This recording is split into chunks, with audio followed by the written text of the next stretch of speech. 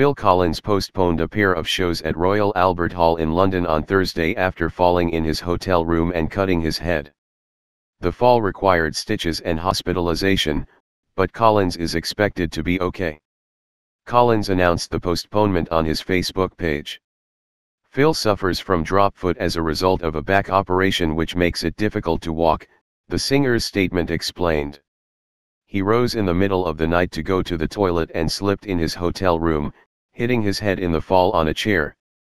He was taken to hospital where he had stitches for a severe gash on his head close to his eye and is recovering well. Before his fall, Collins was in the middle of a 5-night run at Royal Albert Hall. The shows that were set to take place Thursday and Friday have been rescheduled for November 26 and November 27, respectively.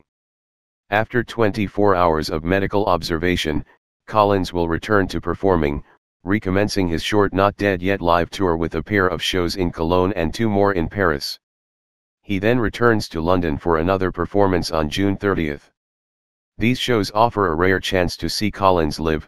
His back injury has mostly kept him off the road for the last 15 years. Phil sends his sincere apologies and thanks to fans, the singer's Facebook statement continued.